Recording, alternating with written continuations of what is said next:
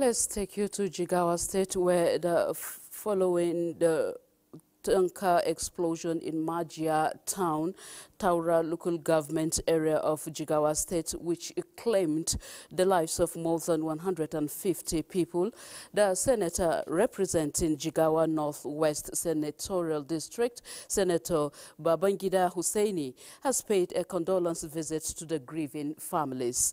During the visit, Senator Hussaini expressed deep condolence and sympathy to the bereaved families and offered prayers for the victims of the disaster.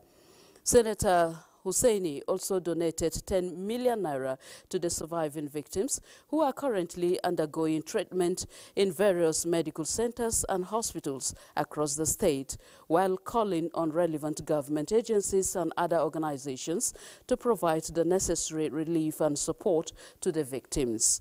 He also urged the public to remain vigilant and avoid hazardous practices during such emergencies.